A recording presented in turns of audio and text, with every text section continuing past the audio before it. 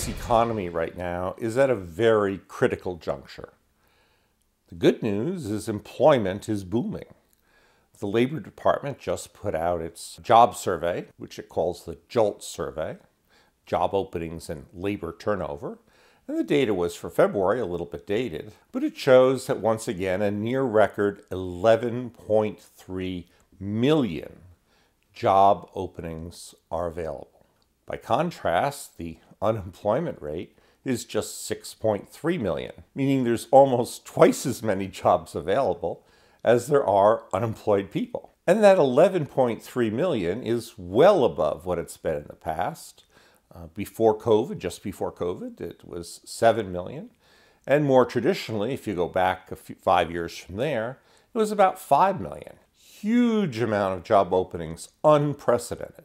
And not only that, 3 times as many people are quitting their jobs as are laid off for economic reasons.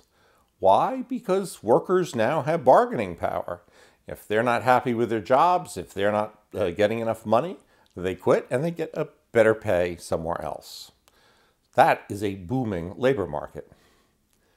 Now, business surveys say everything is okay now, but businesses are a little bit nervous about what's going to happen going forward. A recent survey by a company called Market, which is one of the 2 biggest business surveys, found that business expectations for the next 5 months are lower than they've been since the middle of last year.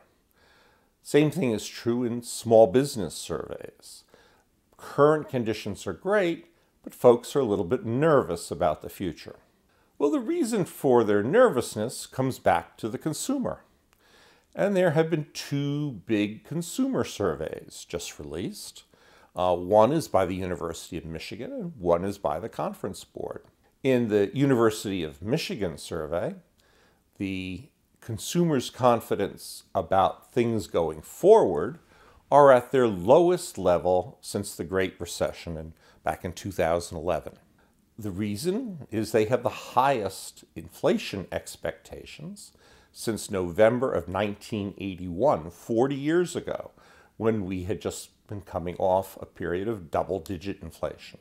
Not only that, they've determined that their living standards going forward are probably the least that they've been since the 1940s.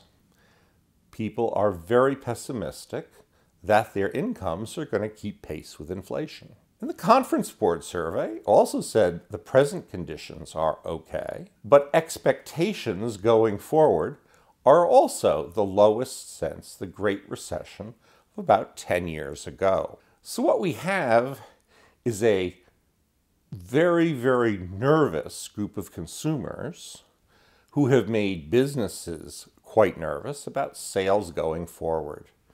And the culprit is inflation. It's not surprising that this is the case.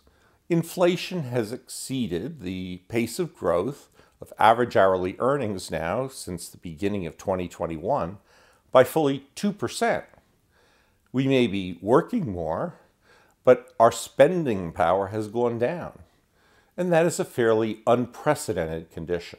In my judgment, we're about to be hit by another much larger inflation shock that comes about largely from what is happening in Ukraine, the sanctions that were imposed, and the breakdown in all kinds of markets.